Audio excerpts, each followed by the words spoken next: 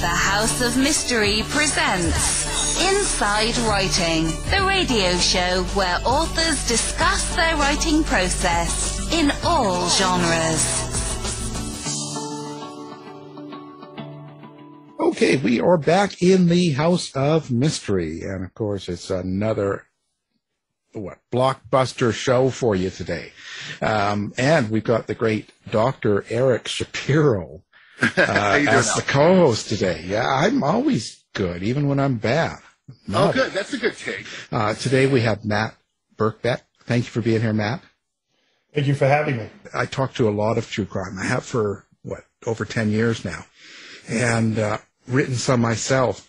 You're one of those guys that you really sort of take your cases to heart. Like you are really part of the cases. I think that's I do to a point, in that as a journalist, you're supposed to remain objective, obviously, and just follow the facts. And I was, as my career as an investigative journalist. But when I started writing books, I actually got involved in two cases that really had no ending. And that was the one that we had talked about previously, the Robert Durst case.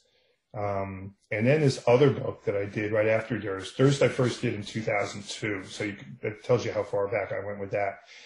This was my second book. I did another book called A Beautiful Child, which came out in 2004. And that one, I think, I became even far more involved in, only because the book had no ending, and there was this beautiful soul in the middle of it who lived this incredibly horrendous life, and we needed to find her identity.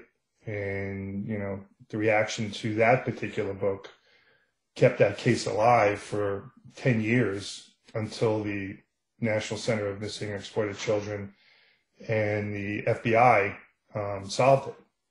So, yes, I did, to answer your question, yes, I did get involved more so, and I probably did put more heart into them than I typically would if I was writing a magazine piece or, in my prior life as a newspaper reporter. What is that? Is it just because it didn't really have an ending at the time, or is it that you really actually, I sort of put it toward you probably really feel for the people involved? I did. I felt for, in the Durst case, I felt for the McCormick family. It was Kathy Durst's family, for people who are familiar with the Durst case.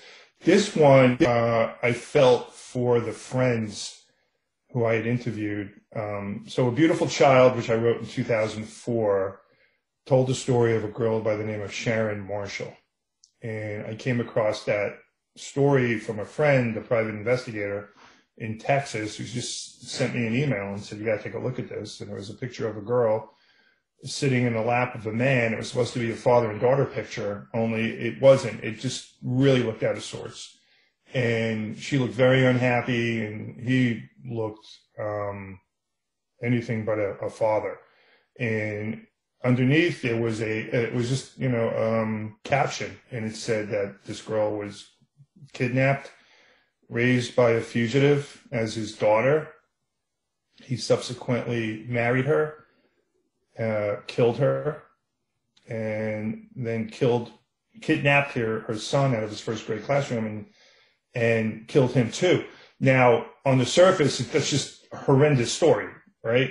But what really got me was that this girl somehow found found a way to succeed.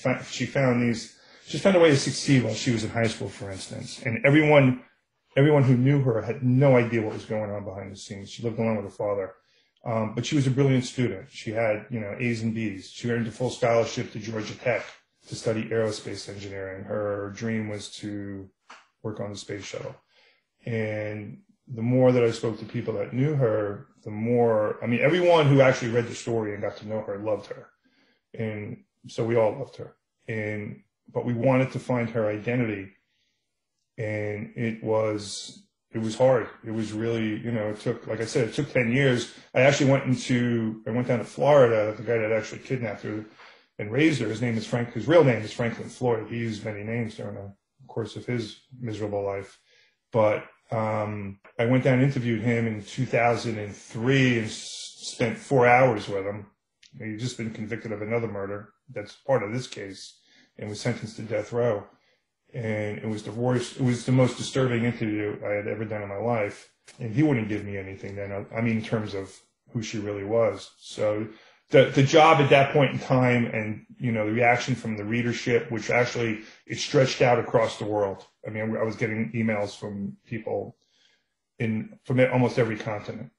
People had read the book and they all wanted to find out who we knew her as Sharon. All these years we knew her as Sharon. And he wanted to help find Sharon's identity. And he kept the story alive for years, and I'd blog about it. And, the FBI agent that was involved in the kidnapping of her son, Joe Fitzpatrick, became not just a great resource to me, but also a friend. And, he had retired, and he kept on with it with me. And, we were lucky to, at least through the FBI and the National Center, find her identity, and that led to the sequel that I wrote in 2018 called Finding Sharon, which we just released the audiobook a few months ago. How old was she when she died, when he killed her? She was, well, as we know now, she was 20 years old. Okay, so she was on her way to becoming this person, as she had all this potential. She had, that was basically what it was. She had all this potential in high school. She ends up getting pregnant, and then all her dreams were basically taken away from her by her so-called father, who forced her into becoming a stripper and a prostitute. Oh, she became pregnant by him or by somebody else? No. People actually thought that, right? But DNA testing proved otherwise. So then he killed her, and he killed her son. Well, she was plotting. She was plotting to finally leave him, basically to save her son, because they were in Tulsa, Oklahoma at the time, she was working as a stripper 7 days a week, and she knew that that he was basically planning to have him replace her. So we believe he was never convicted of her murder, but she was hit in a suspicious hit and run accident that everyone believes he had basically set up. And then 4 years later, after he lost custody of the boy, he ends up going into the school in Oklahoma, his first grade classroom, and kidnaps him right from the school, and he's never seen again. Wow. Okay. And what precisely was he charged with that put him on death row? It's a very complicated and confusing story, and that was kind of a chore when I wrote the original book and trying to, how do I tell this crazy story, which crossed different. Many years in different cities and whatnot, and different names. After high school, she ended up in Tampa, stripping and working as a prostitute, but she was stripping at this club called the Mons Venus. It's a famous club in Tampa. And she befriended another dancer there named Cheryl Camessa. And her remains were found several years later. The so-called father, whose name is Franklin Floyd, had killed her in a dispute. And then they had fled from Florida right after that. And then, as it turns out, in this really bizarre turn of events, right after his trial, or during his trial in 1995, I believe it was, they found pictures that he had hidden in a truck of other girls he had abused. He was a pedophile, but also of this woman who was being beaten and tortured. And the FBI agent, Joe Fitzpatrick, had no idea who it was, but saw tan lines on her, knew that they had lived in Florida, sent them to Tampa, and around that time, just before that, a skeleton had popped up. And so a year later, they were able to identify the girl. It was this girl, Cheryl Camessa, that he had killed. And he was convicted of murdering her in 2002. Oh, I see. Okay. So it stands to reason, like, in addition to Sharon, I mean, it sounds like he's killed an assortment of people. He killed at least 3. We believe, those who followed the story believe that he's killed others, although, we haven't been able to prove it. And like I said, it's a horrendous story. What was remarkable about the story was this girl that was known as Sharon. And, she had a number of names. Some were taken off the tombstones. She was kidnapped when she was 3-4 years old. And we didn't know exactly how he got her until we learned her identity. And the FBI actually found her real parents. And this was actually the beauty of the book in terms of keeping the story alive. And then subsequently, the people that actually did the work, which was the National Center and the FBI, they found her parents and found how the mother had met Floyd and how she had been taken. But then we also found, an uncle, another cousin, so other extended family members. And through the book, we also found his daughter that she had given up for adoption in 1989. After Floyd had murdered this girl, Cheryl Camessa, they had gone to New Orleans. They had taken names off of tombstones again, and then, unbelievably, he marries her, and that's when they went to Tulsa, and then 9 months later, he kills her. But in New Orleans, she gives birth to a girl who the mother reached out to me after the book came out, and we kept her identity a secret for a number of years. But I actually just went to her wedding like 2 weeks ago in New Orleans. And she grew up to be just this beautiful young woman who is exactly how Sharon probably would have been had she been allowed to, grow and flourish. Now, this Delano, too, Franklin Delano Floyd, he didn't like you. He knew of your book, too, didn't he? I went to see him during the initial research. So I had interviewed him right after he was convicted. It was in the fall of 2002. Told him I was working on a book. To this day, I have no idea why he sat down with me. What was fortunate, even though it was a miserable, brutal interview, what was fortunate was that since he had acted as his own attorney, he had access to all the discovery, and he had it with him in the prison. And he let me make copies of everything. And it was a treasure trove of information. It basically tracked their lives for all the time that he had her, including through school and her report cards and letters and things like that. In his life, he had grown up he was sent to an orphanage and grew up in a Georgia Children's Baptist home. And so he gave me this treasure trove of material. I go to meet him. I spend 4 hours with him. The book comes out in 2004. I did go back to visit with him, and he was not happy to see me. So yeah, he did read the book. He was just, he wasn't happy. It was a 2-hour thing. Thankfully, this time, the first interview, he and I were in a room alone. The second interview, they had the plexiglass between us. So for that, I guess I was a bit thankful. Oh, I see. And has he been executed already? No, he's been on death row since, and just through some issues in Florida, with legislation and other legalities, death row inmates apparently aren't on death row.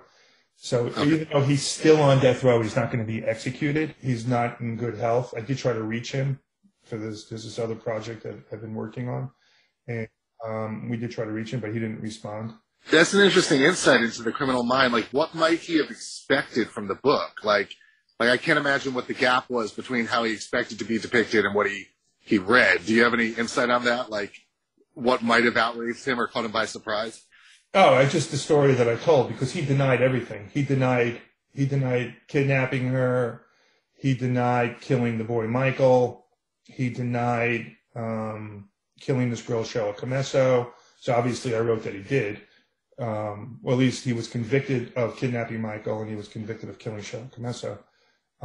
He did admit in 2014 to the FBI. So basically, again, the story was the book came out in 2004.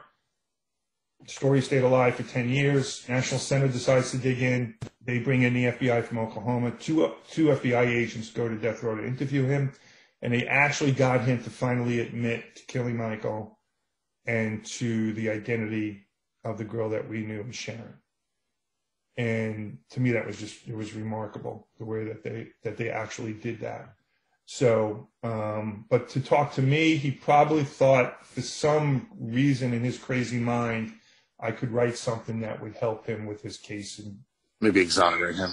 Yeah, miraculously exonerate him. So, I have no idea. Wow. And so with the new book where the focus is on Sharon, is it more, it almost sounds like it's less of an outright crime story than it is almost a biography, like more of a study of her. Is that accurate? Actually, it's part memoir. Just going to the first part of this conversation and, talking about put some heart into it, which I did. And it was because, as I said earlier, it was because of her and in trying to, and the reaction from readers, because everyone who read the book fell in love with her. And I mean, I had never in my career, and I've written 7 books, I have never gotten letters and emails from readers like I have with this book. People were just devastated, or the story just lingered with them for weeks, for months. They were haunted. They just couldn't get it out of their heads, their minds. And so, in putting it, so basically the story that I told was how we found her identity. The story of Sharon Marshall and Franklin Floyd and the kidnapping and everything I told in A Beautiful Child. What was frustrating about that book is that it didn't have an ending. I was hoping during the course of writing the book, I'd find out who she was, and I didn't. So when the book came out, the task was, or the hope was, that we'd find her identity. And we were actually getting, readers were sending in tips, like maybe she could be this girl, or maybe she could be that girl.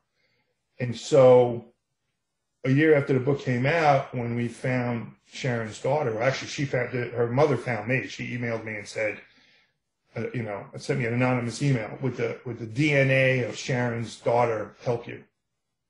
And we ended up connecting, and we did have a DNA test done, and it was a match.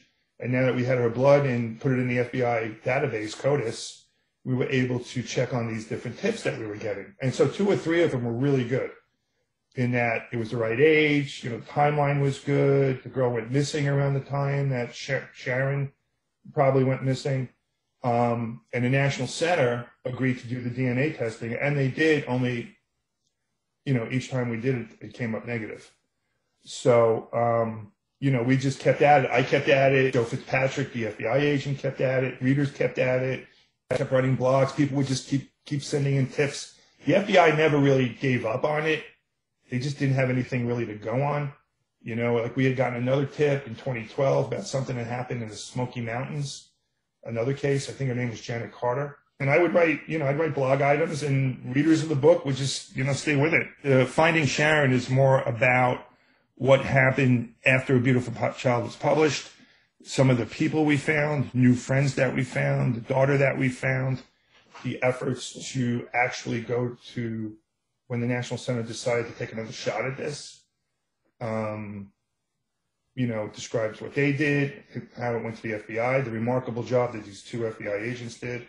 Scott Lobb and Nate Furr. I mean, they basically prepared for months to go talk to Franklin Floyd. And Nate Furr is an interview expert.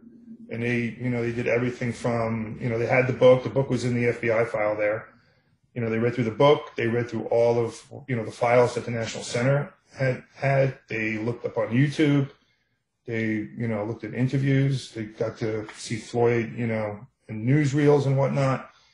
And they ended up going down there. I mean, apparently this was happening. I didn't know about this at the time, that what was going on. Apparently, this was just for law enforcement only, which is fine with me. Joe Fitzpatrick apparently wanted to bring me into the loop. And, they told him this, we're just going to keep it within law enforcement. And he explained that to me afterwards. And I was like, fine, it didn't matter. It was just really about, finding her identity. I was just happy. I remember when Joe called me. Joe called me in 2014 and said, actually, he emailed me and says, call me. And I did. I go, what's up? And, he was pretty happy. And he's a good guy, but he's not like the happiest guy when you get on the phone with him.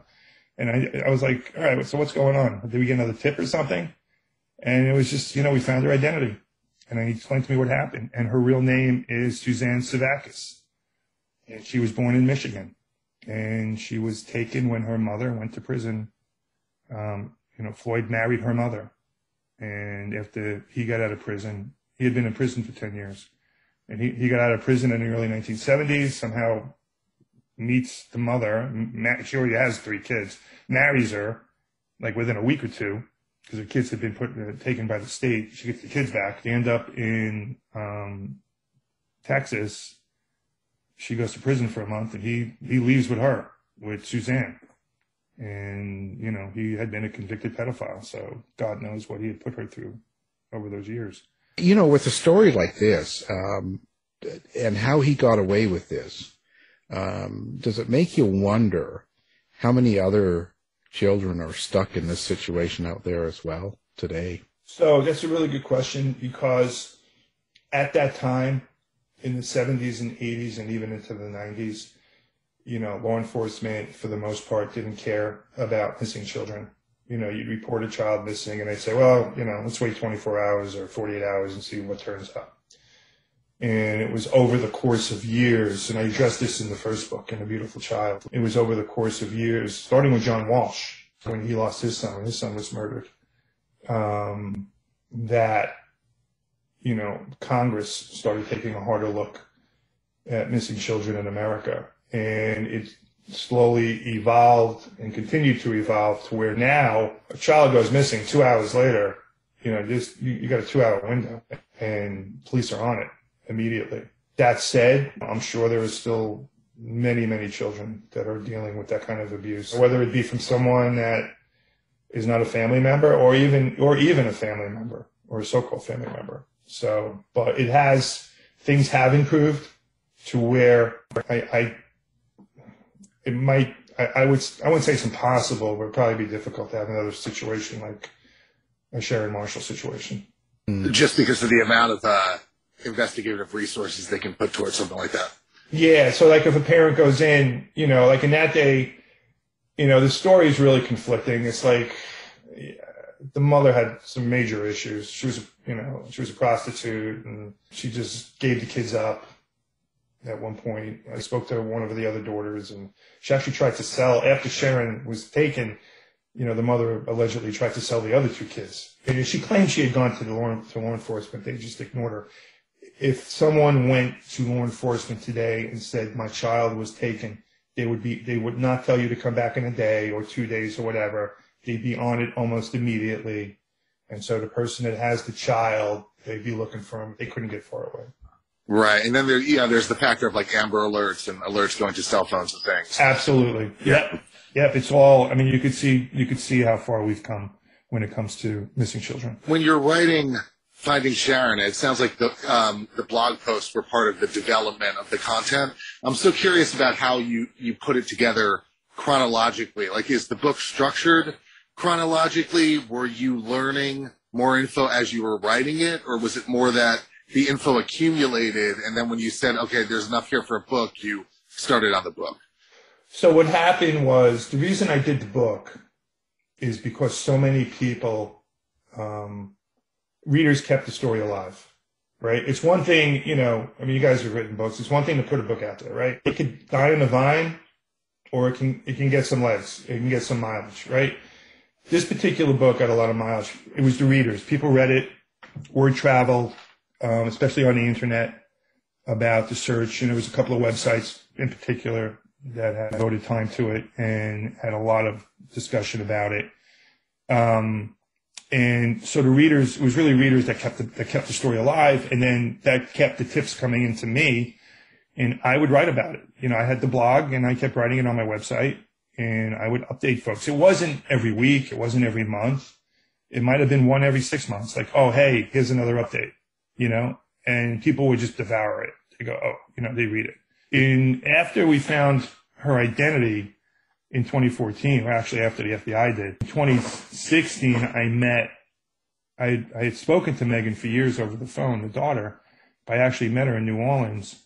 And during that conversation, one thing I always wanted to do when I first started the book, when she was buried in 1990, she was known by the name of Tanya Hughes, or Tanya Tadlock was a supposed maiden name, but her married name was Tanya Hughes. No one knew who she was, right? Her real name.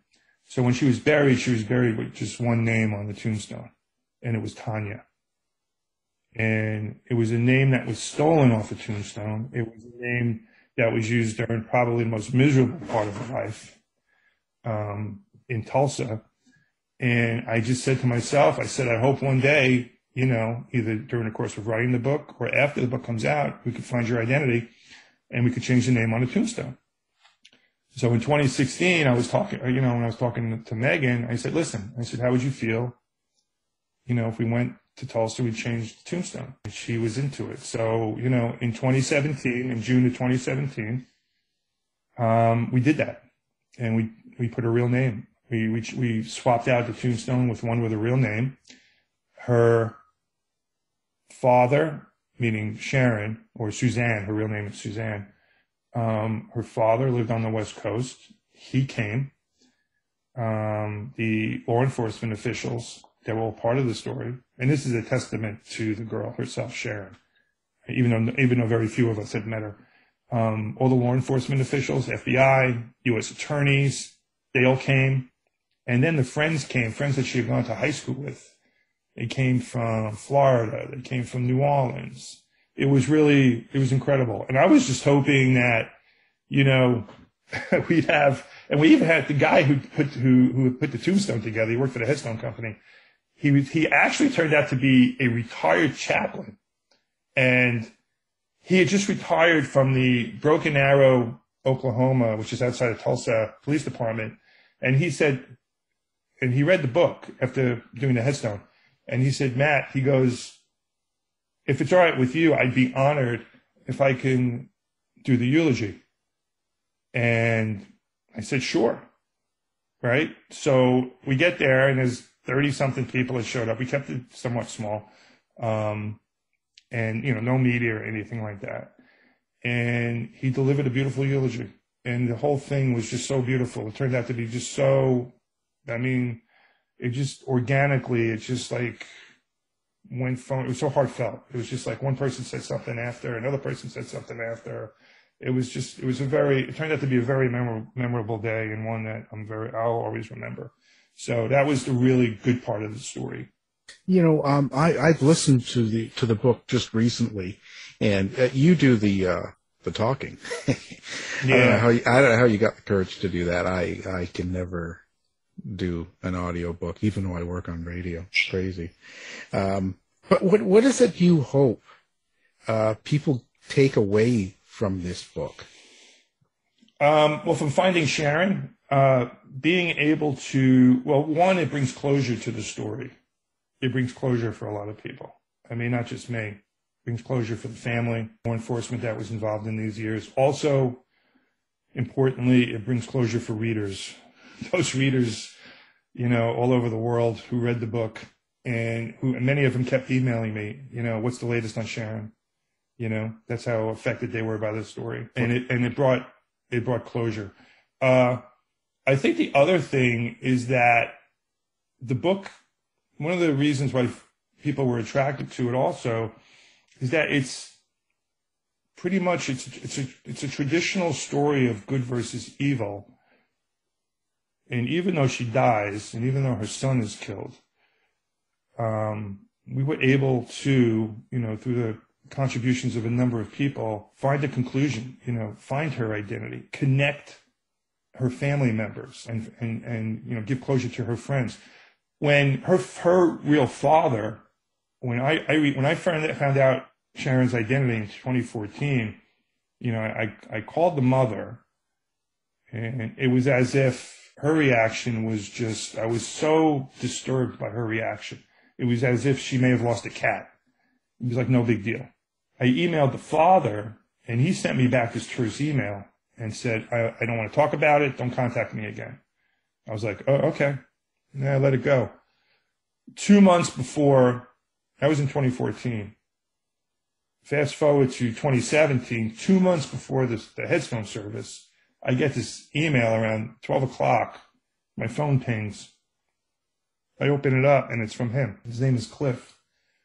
And I read it, and it was probably one of the most heartfelt emails I've ever read, in which he basically explains the emotional trauma that he suffered through when he found out what happened to his daughter, because he had given her up. He had given up her parental rights to her many years earlier. I mean, in the early 1970s. And he explains, I mean, you know, he turned out to be a good guy. He explains what happened, why he did it. He explains what happened after FBI came to see him. He explains what he had gone through over the last 2.5 years after he found out, you know, how he had to go for therapy and, you know, visit with his, you know, with his priest. It took 2 years of just, going through this entire thing and his own looking inward into himself and trying to come to terms with what happened, and he apologized for how, the email he had sent me initially, which, he didn't have to do, of course, but it was really, and then at the end of the conversation, I said, by the way, Cliff, I said, listen, I called him a couple of days later and we spoke, and, I told him about the headstone ceremony. I said, any chance, he lives on the West Coast. I said, any chance you want to come? He goes, of course. And he was there. And so the picture's in the book. And that's when he met, he didn't even know he had a granddaughter, which was Megan. And he met Megan for the first time at the headstone ceremony. And happily, Cliff was at her wedding a couple of weeks ago. So, they were able to form and continue a really good relationship. For me, getting something like that out of a book, that was great. For readers, I think it brought closure, but I think also the story itself, it just shows that what someone can do, even faced with such horrendous circumstances, to watch this girl excel during high school, to see what she did and how she was able to do it. To me, that was remarkable. Yeah, it's almost like it shows her strength. Absolutely. Even with such challenges at the time, being so young. The strength of it's the strength of the human spirit, and her humanity, and that's what attracted all of us who were part of this story to her and to the story. I'm sure the National Center, and they do, and the FBI, they deal with tens of thousands of cases like this every year, right? Right. And people have asked me, why Sharon? Why this story? And it was her humanity. It was, her inner strength, her ability to basically, find a way to try to succeed, against just a horrific life. So people are drawing inspiration. So it's a rare case of something very, very positive in a genre that can be very, very grim. Absolutely. Right. It is a grim genre, and that's a perfect word for it. It's a very grim genre. And that's what makes this story so unusual, and that's what made it so, I hate to use the word, but popular amongst readers. It's your atypical true crime story. Does it become emotionally hard to work within true crime? I'm always saying to Al that I couldn't do it. I wouldn't be able to handle it. Does it, do you find it casts a shadow over you while you're immersed in a story like this? It's funny. I didn't set out, and I don't, and this isn't meant to disparage anyone else that follows true crime, but I don't consider myself a true crime writer. I've written other books. I did the book on Sammy Davis Jr. And he died $15 million in debt, and I wrote a book about how this all happened. So you're primarily a journalist. That's the first... a journalist, an investigative reporter. But I did cover true crime for People magazine, and that was my entree into the Durst story. I actually covered that for People, and it was while working on the Durst story that I met this private investigator in Texas, and we became friendly. Her name is Bobby Basha, and she sent me the picture of the girl that we have known, Sharon Marshall. And I was still working as covering true crime and human interest stories for People. So, in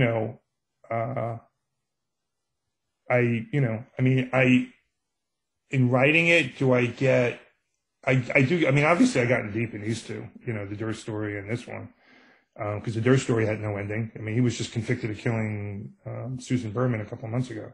Right. Right. And he was just charged with Kathy Durst, who was the subject of my book 20 years ago. And that just happened. It's disturbing. When I have the pictures, and I've never, a handful of people have seen them, but I have, copies of the pictures of the girl, Cheryl Camesso, as, Floyd took pictures as he was torturing her, and it was just utterly just depraved and disgusting. And, that kind of stuff, you don't forget it. Just a product of a very sick mind. So that part of it, the violence part of it, I'm not attracted to. I know a lot of people who like true crime are. I'm not. I'm more interested in the story behind it, like what makes this person tick, what makes that person tick. I don't think I would have done. Yeah. And there were some stories I probably wouldn't have done that are, true crime stories. For me to do a book, let's say a true crime book, yeah, it has to, there have to be like 2, 3, 4 different things going on at one time for me to really want to dive in and do it. So it has to be something for me, especially when you're doing a book. I mean, a magazine piece, there might be a couple of things you're looking for, but with a book, in order to do a book and write 75 to 100,000 words, it has to be a number of different things going on at one point in time. I don't like to focus in on a lot of the gore itself in the book. You have to be part of it in order to get through it and understand the story. But I definitely understand this. I wonder, but, when you come out of this, do you ever look back and see a change within yourself from before to after, from the things you learned and the people you've met? Interesting. That's a that's a pretty good question. In terms of changes, when you do a book, you write the book, you have to go out, you have to promote it, you do certain things. And then some folks might criticize you for taking advantage of a story, and it's like, wait a minute, I wrote a book, and obviously we want people to read the book, and it's just a part of what you do, as an author. But I find myself still, even this other project that I think, we mentioned and then we can't mention, but it's going to be really cool. It's near the final stages, and, it's just some really great people are working on it, very talented people working on it, and they really honored the story. And I'm very excited about it. So, I can let myself loose a little bit and say that, but typically I don't, So I think when you ask if over the years if anything changed, I don't know. That's a good question, and I'm really, and I'm being honest, I don't know if I can answer that. Probably. My wife would probably be able to answer that question, but yeah, I honestly think it's something that you notice later. Like it comes out when you're doing the next project. That's how I find it. All of a sudden, I think of something and I realize how I handle something a little bit differently than I did during. Yes, I will agree with that. I'm working on a new book. I have more tolerance for certain things, and I don't sweat the small stuff. I will tell you one thing, and the people on this other project probably will testify to this. I can be intense. I could be really intense. And when I'm locked into something, I don't think I'm intense when I'm talking, but then you see the reaction of people, and it's like, whoa, wait a minute, what are you doing? And it's like, you're from Brooklyn, right? I am. Yeah, just like my father. What I've experienced, I grew up in Jersey, is sometimes if I cross into other geographical places, I realize, oh, this is not how they communicate around here. No. I'm suddenly the most direct person in the scenario. Yeah. Especially, and I will tell you this, and I've been dealing, my books have been optioned before. Yeah. My Durst book was a TV movie. My Sammy book's been optioned since it came out. And God knows when that's ever going to get done. But when you talk to Hollywood people, when you talk to producers, it's completely different. Yeah. It is. Yeah, I'm in something right now with an option. It's like a different planet. Yeah, yes. And I wish I could talk on and on about that, because you just hit on something. Yeah, it really is. The culture, it's like you have to have 3 lunches before you even start broaching the subject. It's not even that. It's how subjects are broached. Everyone wants eggshells. Oh my God! And then also nobody's loyal. There's no humanity. It's like, well, that's God forbid anybody should say, "Don't worry, we'll be fine. I got your back." And it would never happen, because the ecosystem is so every person for themselves. That's another issue. But yeah. we won't get into that. Yeah. I'm working on a brand new book, which is actually shrouded in secrecy. It hasn't even been. It's going to be HarperCollins is going to publish it. I'm not even allowed to talk about it, other than say I'm doing another book. It's amazing, and especially in this day and age with streaming and whatnot, and how everyone's looking for content. I mean, I'm getting calls, even A Beautiful Child and Finding Sharon, which have been locked up for a couple of years now with these other folks that are working on it. I get 2-3 queries a month. Is it available? My Durst book. I got a query last week on it. Is it available? Oh, nice. Everyone's looking for stuff. My Sammy Davis, I said, go talk to the guy that's got it now. Yeah. And that keeps you busy. And then it's like, even this new book, which isn't going to be out for another year and a half or so, folks heard, there are some folks who heard I was working on a new book out in Hollywood, and they want to know what it's about, and can we, get first dibs on it, stuff like that. So it's actually pretty interesting times. I mean, there was a period in the 90s and early 2000s where folks were always looking for material for, TV movie of the week. That kind of went away a bit. And then, true crime over the last number of years has made a huge comeback. And then you got podcasts, that's the whole other thing, podcasts. And, I ended up doing, you mentioned the audio book on Finding Sharon, which just came out a few months ago. I did do that one, and it wasn't easy. No. It was really hard work. That's a lot of work. It was basically, hey, Matt, this is really, like, in part your story. Why don't you do the narration? And I'm like, wait a minute. I'm a guy from Brooklyn, and I got a Brooklyn accent. You really want to hear me? And it was like, yeah. It's like, you did it, so you should tell it. And so that's what I did. I'm not sure I would do that with any of my other books. No, but the good thing is that it comes from the heart. Like even with the accent and all that stuff, when the person talking knows it inside and out. Like when you're talking, you can tell that it comes across. It's you. This is something that you're telling the story, so it's good. You don't have to have that, perfect diction and all this great radio voice or anything. So I think it's perfect. I think it's the way audiobooks should be, if it can be. I'm just too self-conscious. I hate my voice. I use it for a living. You actually have a very good voice. I mean, talking earlier, I mentioned that to you. Me, really? You think I should do this? Yeah, go ahead and do it. Like even with, here's another, I'm older, right? I'm not into social media. Yeah. Okay. It's a whole, my career started years ago. So I have, there's a friend of mine, a woman named Kate, and she has a company called Front Porch Social, and she's a social media pro, and, we started working on some stuff, and I don't have a clue. I mean, it's just like, and I kind of cringe sometimes when I look at this stuff. It's like, let's post some stuff on Instagram. Let's do this. Let's do that. And I'm like, that's not my thing.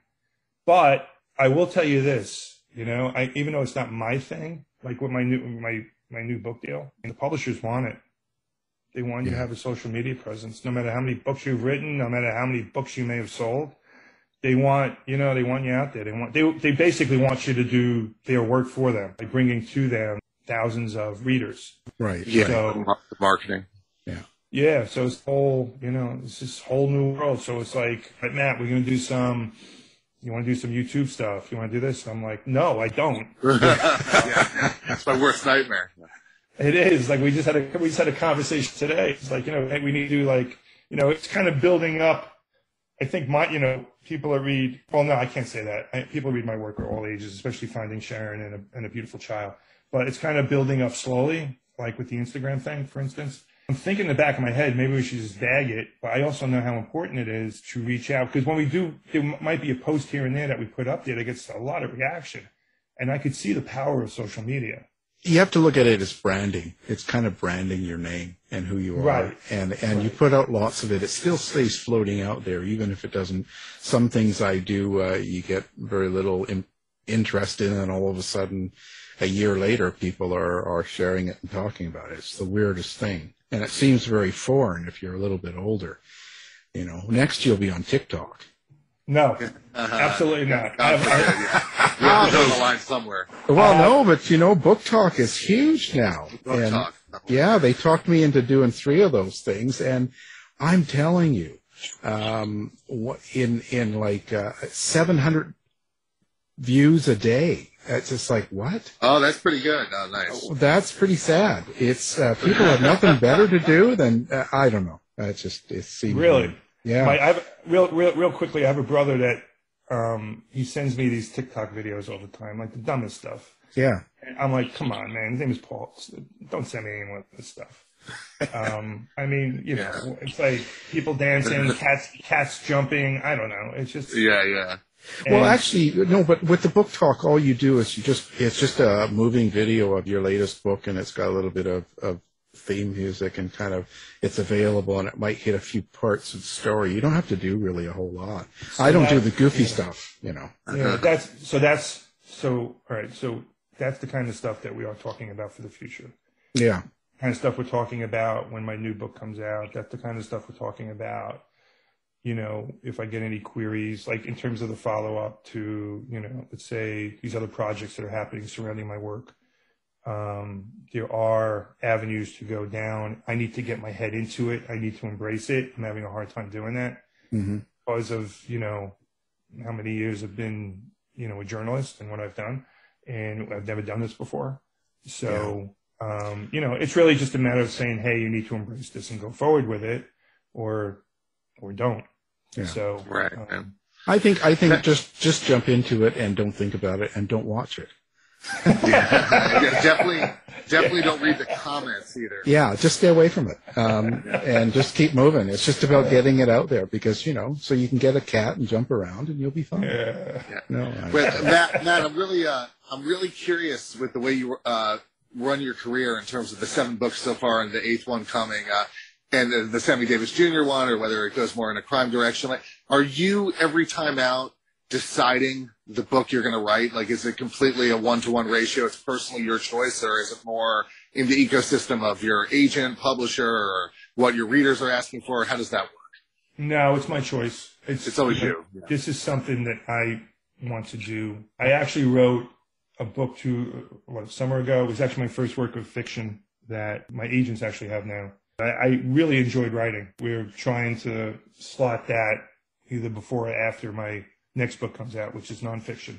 Listen, you know, you guys know when you do a book, you know, my projects are typically 2 years. Like the one I'm working on now, I got the first email about it in August of 2020.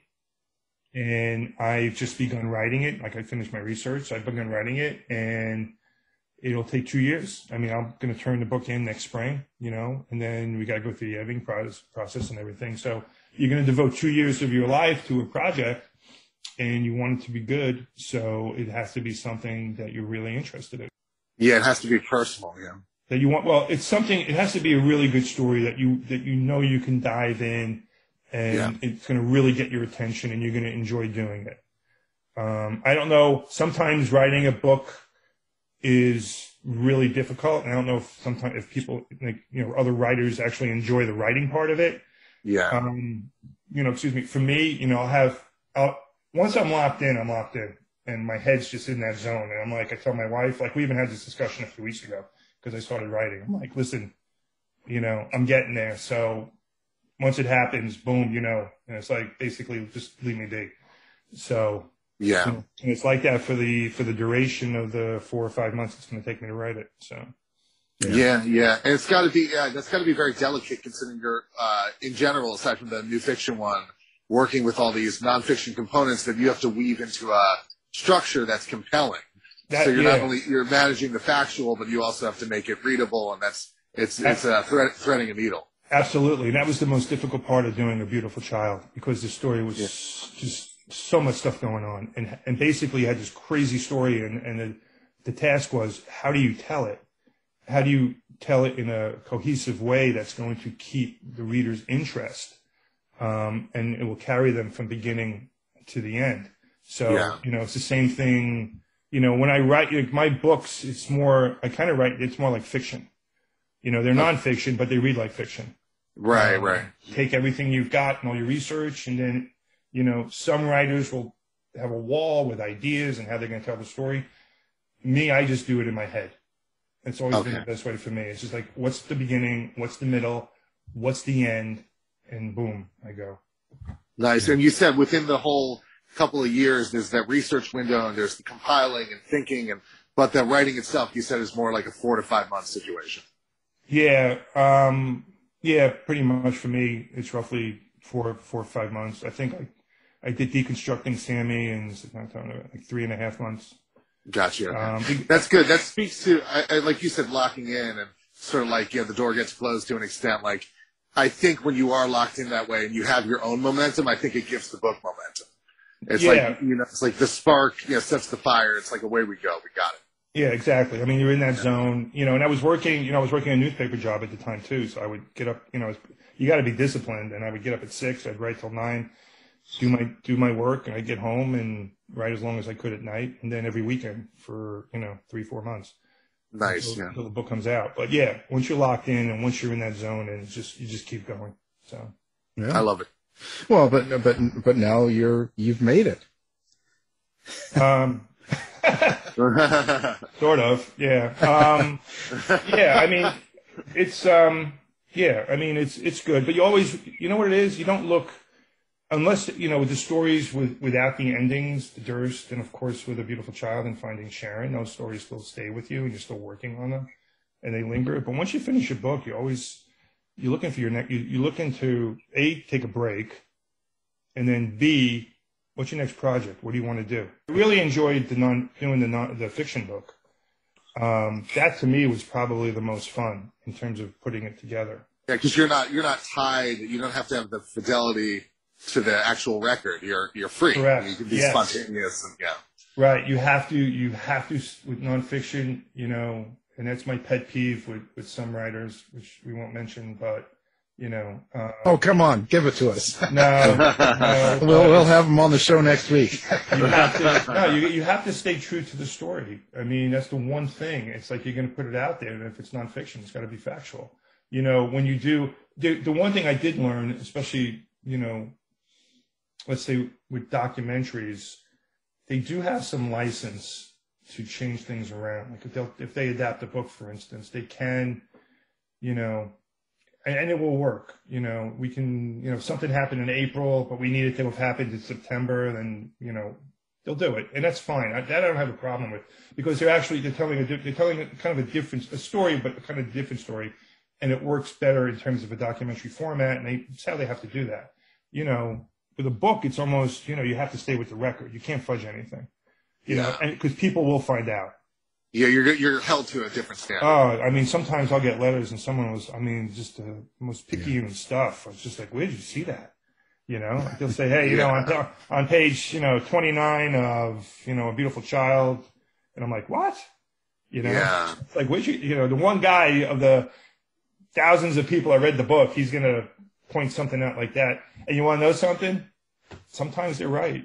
Yeah, that's the thing. Yeah, my wife and I own a newspaper here in Silicon Valley. We're dealing with this daily. It's like, exactly as you said, it's like, wow, that's actually the detail they're zeroing in on. And then you have to go and check, and it's mind-blowing. Right.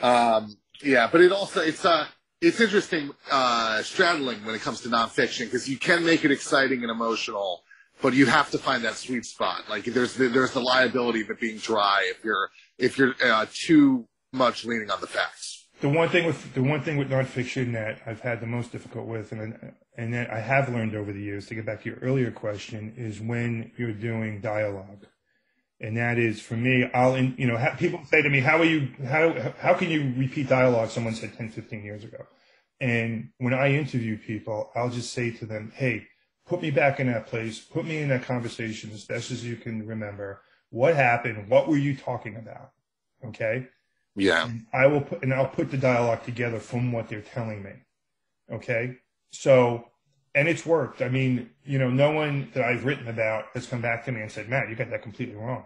Yeah, that's an interesting touch too, because there's a sort of it lives in a sort of poetic space when you're doing nonfiction dialogue. It's like, the reason they must not be complaining is you must be capturing the underlying rhythm or emotion of what happened, and it becomes less about the words. Correct. But the words are pretty close to what they're telling me. Right. They're telling me what happened.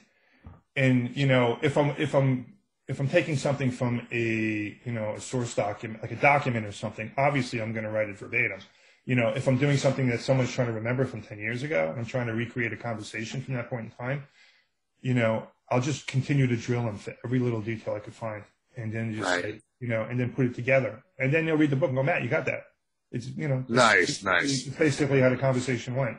So, when I did the Durst book, I kind of, and it's actually, you have to practice. I mean, the more you do it, the better you get at it. The Durst book, I would just say that I'm good with all the conversations that are in it. But let's just say I probably would have tightened up a few of them.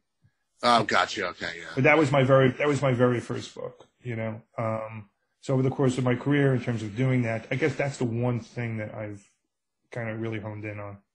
Matt, we'd love to talk to you forever, but we are running out of time. So how do you like people to get a hold of you? You're running a website right now, and of course you love everybody to follow you on TikTok. Okay, well, when the day comes when I have a TikTok account, which I won't, then I'll let you know. But yeah. All right, so I do have a website. It's mattbirkbeck.com. And through that, you can find me on Instagram as well as YouTube. There's some neat stuff. There's some neat stuff on both of them. On the YouTube channel, it is a really cool video of Russell Buffalino, who folks will remember from the movie The Irishman, that's from my book, The Quiet Dawn. Yeah, it's got like 800,000 views or so. And then there's a Sammy Davis Jr. video from an interview I did some years ago. And so we're going to be posting some more videos up as the months go by. I appreciate you, and we appreciate the work you do. So our guest, Matt Birkbeck, thank you for being here. I appreciate it. Thank you very much. To find out more about our show, guests, or to listen to past shows from our archive, please go to www.houseofmysteryradio.com. Show's over for now. Was it as good for you as it was for me? Well, good night. This has been a production of Something Weird Media. I'll be back.